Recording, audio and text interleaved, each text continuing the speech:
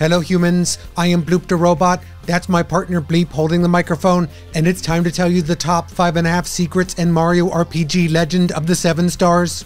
Get your pick-me-ups percolating at lava-like temperatures, here are the results.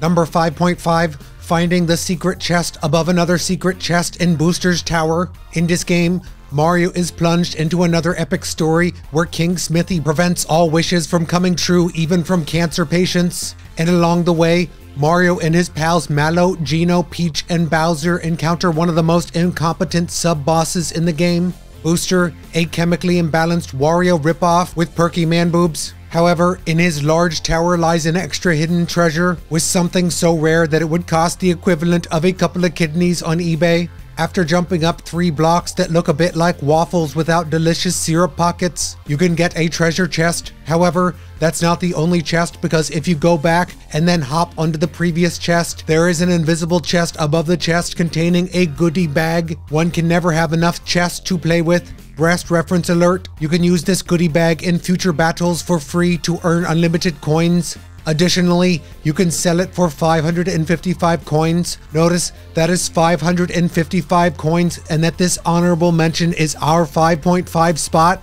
Therefore, we robots deemed it the perfect fit, much like my fat robot ass perfectly fits into the imprint of itself on my futon. I tried jumping on a woman's chest at the bank and it didn't go so well. This is why not studying your human vocabulary was bad, Bleep. If you draw too much attention to us, we will have to move again, so please stop being so fucking stupid. Number 5, playing the secret invisible flag side quest in Monstro Town. The best sleep-related secret that sticks in our brains like a magnetic trident involves taking a feline nap in a creepy bed at Monstro Town. When you do this, you are haunted by the 3 musty fears who clearly do not use deodorant or wash their taints, and they tell you about an optional side quest titled Find the Flag. Then they each go hide their invisible flag and come back and give you a small clue about where it's buried, such as being put behind a wooden vagina, under a green home to many bedbugs, and between the letters O and A, like a dyslexic alphabet. Then with those clues, you gotta go look around the entire game to find them by using your intellect, or alternatively, you can brute force it by spamming the search button and scanning every square inch of the fucking game like we robots do when looking for abandoned Cheeto crumbs. If you complete this quest, the musty fears will fondle you in your sleep and equip a ghost medal on you that automatically cuts damage received in half. If only the Twin Towers had been wearing this, they would still be standing. The lady at the bank just sent me a lawsuit. Is a lawsuit a spiffy suit I can wear to look like a lawyer? That's not what lawsuit means. Please read the goddamn dictionary, for fuck's sake. Number 4, unlocking the secret boss battle, Culex. To get to him, you must first save up a ton of coins, 500 to be exact, by not blowing it on all of your loved ones' birthday presents or healthcare. Second, head to this communist mole's hovel in Mole Town, where he is most likely working on his manifesto, and buy fireworks from the mole likely to fund the various killing sprees described in said mole manifesto. Then you got to go get head from the little girl outside. Sorry, I misspoke there and had a glitch. Then you got to head outside to this little girl mole behind the boxes. And when you stand like this, it actually does look like she's offering prostitute-related services. Maybe I didn't misspeak now that I'm seeing it at this angle. When you trade her your super expensive fireworks, she gives you a shiny stone, which seems like the game is ripping you off QVC style. But after you head over to Monstro Town and go to the door to the left of the perpetual motion mushroom ad, your shiny stone gets agitated at the door as if it were the door's cantankerous ex-wife and vibrates and opens it. You are then transmitted to a purgatory-looking hell with Culex. This is the hardest boss in the game, even way worse than King Smithy in his ghost form with his blatantly visible dong nose. It's so unfitting seeing this cartoony Mario and friends fight it, and it's funny and we robots fucking love it. I think the lady at the bank likes me, Bloop. She gave me a suit and is offering me $5 million to do her. What makes you think that? On this suit, she left me a note that says she wants to sexually harass me for $5 million. Bleep, she is suing you for $5 million, you cunt. Number 3, level grinding with invincibility stars in rare areas. Anytime in the game when you get to an invincibility star, you have the chance to do this trick, so toss away that noose if you missed the first one, little Billy. After killing a bunch of enemies with the star, van through a crowd style, intentionally take yourself out with a pillow or Tide Pod or off button if you have one of those installed. Then, because the game saves your levels, you can restart from the last point you saved, now even more powerful and feel like a fucking god. The best place to do this is in Land's End, especially if a gecko ever wronged you in some way or implied that your mom was a slut.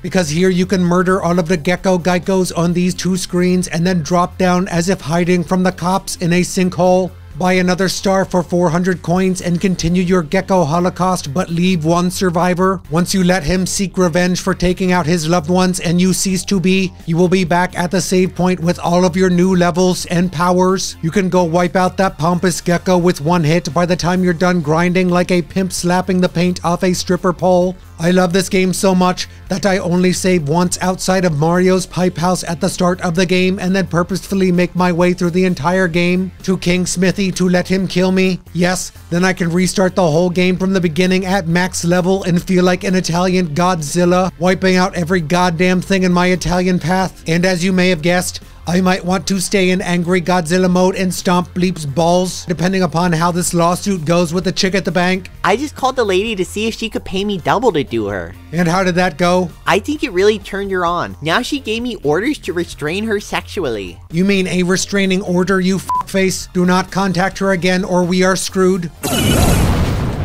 Number 2, accessing Land's End way earlier than designed and fighting hard stuff early. In Kiro sewers, you will encounter boo ghost enemies that fly at your face like kamikaze pigeons. Upon getting into a battle with one, run away faster than a midget fleeing a Lucky Charm cereal factory. Back in the sewers, you then have a few seconds where the ghost is blinking and immobile. This is your cue to jump on the ghost and then make it up to the second layer, where you are not supposed to be able to get until near the end of the game. Once up there, you can make it to the caverns at Land's End hours before you should in the game. This is an area full of super powerful subterranean reptiles and amphibians and other things David Icke has talked about, who are the true rulers of the Mushroom Kingdom, and they can crush you in milliseconds. However, if you use enough sleepy bombs like Bleep convinces appliances to date him, or if you grind a bit before coming here, you can kill these bastards and get a shitload of experience points. It is an extremely fun way to feel like you are breaking the game, which is something we robots always find to be highly erotic and naughty. I called the bank woman and told her the deal's off unless she pays us $3 trillion to tag team her. And how did that go? The cops are coming to take us to go slam her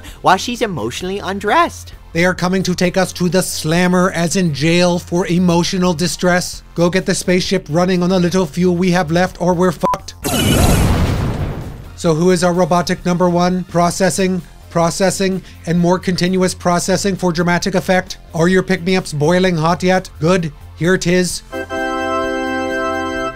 Performing the complex set of steps to unlock the super secret Great Guys Casino. This one is so tucked up in the game's butt crack that it's going to feel like we're trolling you. There is a super naughty place full of gambling in this game. After you kill the knife guy on Booster Tower's balcony, go back down the tower to find him somehow resurrected and willing to play with you, even though you just massacred his jester ass a couple seconds ago. After Mario defies all logic, because you should always turn down a clown who asks you to play because he's probably going to murder you and wear your skin. He will juggle a bunch of red balls as well as one yellow ball. You gotta guess which hand the yellow one is in. And no, I don't mean his junk, you freak. If you get it right, start to count this number in your head because you gotta get 16 correct answers. And the tricky part is that if you guess incorrectly, you lose a point. When you get to 16 points, he gives you an item called the Bright Card. Later in Land's End, go down this pipe and walk over to the Golden Chain Chomp, the only enemy like this in the game that is so rare that it definitely would have been stolen in the Mushroom Kingdom's crumbling economy. Seriously, toads are fucked up freaks with high crime level pasts. Continue jumping in this corner and your brain will be rewarded with a pleasant one-up noise until a secret platform appears as well as an exit.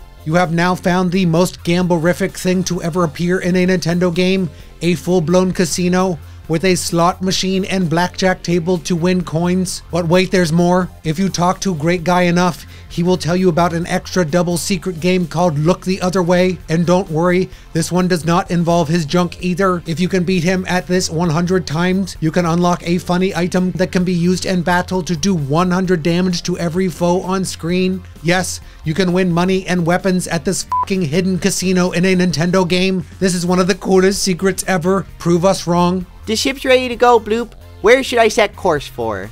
Set it for the Great Guy Casino. We can make enough money to pay for our bail and get a good lawyer for the incoming absurd legal fees that you caused because you're fucking stupid. Can I jump on one of the slot machine boobs too? It sounds like we gotta make double to pay for that lawsuit. So there you go, humans. That was our definitive top 5.5 secrets in Mario RPG Legend of the Seven Stars. Let us know what you want to see in the future, but we gotta bounce. Bye bye, humans.